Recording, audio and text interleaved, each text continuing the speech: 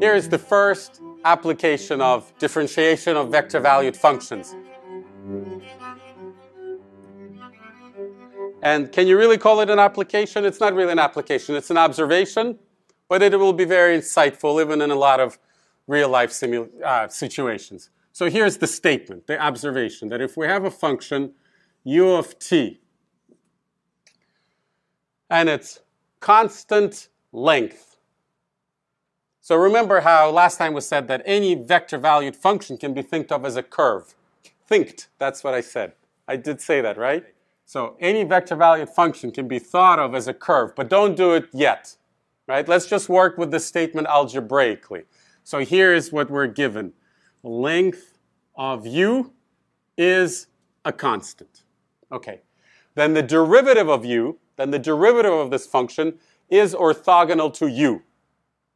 So first we'll treat it algebraically or maybe analytically. You know, when derivatives are involved, you start saying analytically instead of algebraically, but it's really the same thing. So let's treat it analytically, and then we'll interpret it geometrically, which will actually be interesting in a couple of ways. Well, number one, the way you solve any of these problems, I've mentioned it before, but now you'll see it in action, is whatever the geometric statement is, you have to translate it into vector speak, which means you have to express whatever statement you make about the geometry, you have to translate it into the three vector operations that are available. Vector addition, multiplication by a scalar, and the dot product. And here we only need one of the two, one of the three, and that is the dot product. How do we say that the length of u is constant? Well, we say that u dotted with itself. I should really write c squared if it's the same constant, but I don't want to write c squared. So let's just c be the constant that equals this. If the length is constant, this represents the length squared, so the length squared is constant. Let's denote that constant by c. And now we'll use the only available operation at our disposal that makes sense in this context, and that's the derivative. And we're going to take the derivatives of both sides. And this cannot be complicated, and it won't be complicated. Let's see what we get. What rule are we going to use? Yeah, the product rule, or the dot product rule. Which one did you say? So we get u prime u plus u prime equals 0. Let's just write it down. Quick question. You see this 0? Is this 0 the number or 0 the vector? Right, number. So the only reason I'm saying, of course you all said the correct thing, but that's how my brain works. When I see this symbol in a context where it can mean more than one thing, I have to linguistically be very clear to myself what I'm looking at. So I actually say to myself, 0 the number. Okay, well obviously these two terms are the same, so this simplifies to cancel the 2. And what do we have? The derivative of u is orthogonal to u. Very nice. Super simple. Just as simple as it should be. It couldn't be more complicated. It definitely couldn't be simpler. Right? Very fundamental statement with a very straightforward derivation. Now let's think about the interpretation. Well, you know that if u represents the position, that's that curve interpretation, we'll actually do it second. But if u represents the position, then u prime represents the velocity. But let's go one step further. We'll come back to that interpretation in just a moment. The interpretation I'm more interested in right now is that if u represents velocity, then u prime represents acceleration. So this is saying that if a car is moving with constant speed, right? That's speed versus velocity. This doesn't say constant velocity.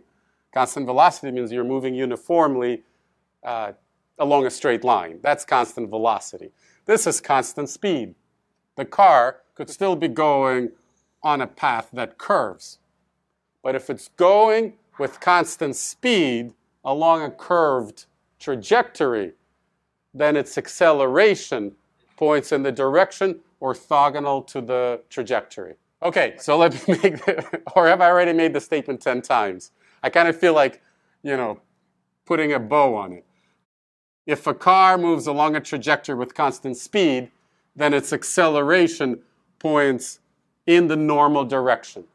Now, it might be acceleration is not constant magnitude at all, because when the curve is greater, this is something we'll study next time, the acceleration is greater. So here, vector acceleration is probably 0. So all that the acceleration does here is make you go around the curve. So this is the force of your tires gripping the road.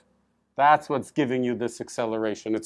It's the force of friction that's giving you the acceleration you need to stay on the road. We usually don't think of friction as a force that gives you acceleration. It's usually something that takes acceleration away.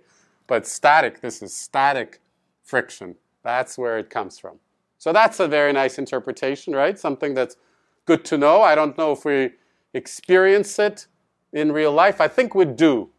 I think if you're sitting in your car with your eyes closed and you go around the curve, you can tell by how you feel whether you're just going around the curve or whether the driver is pressing on the gas or on the brake at the same time, right? You can kind of tell which it is.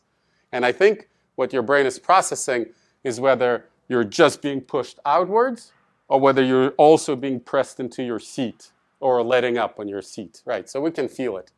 Yeah, so let's just all agree that this corresponds to our everyday experience.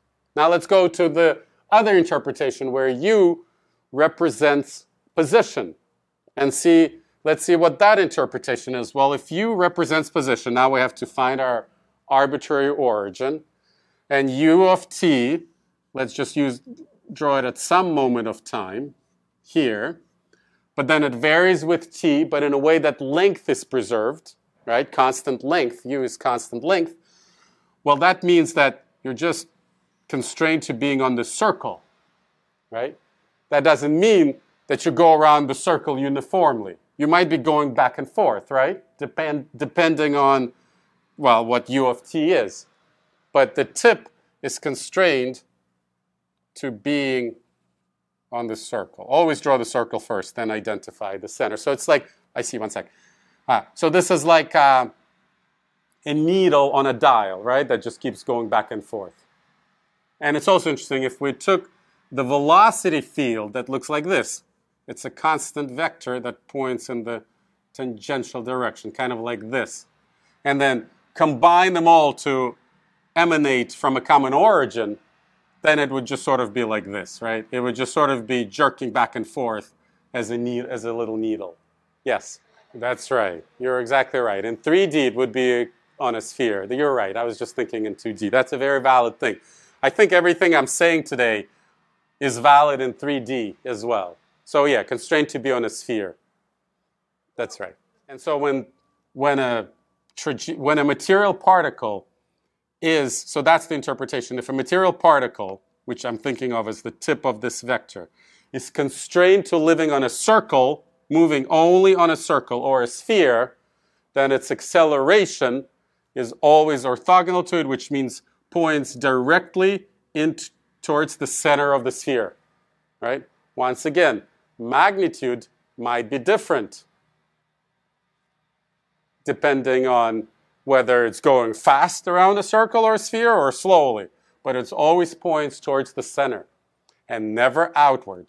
Isn't that interesting? Regardless, that's another thing we'll talk about next time, but whether it moves in this direction or in the opposite direction, doesn't matter. Acceleration always points towards the center, and we can't say anything about magnitude. Okay, very nice, right? Very simple. Look at the analytical complexity of what we're working with. Okay, so that's one application.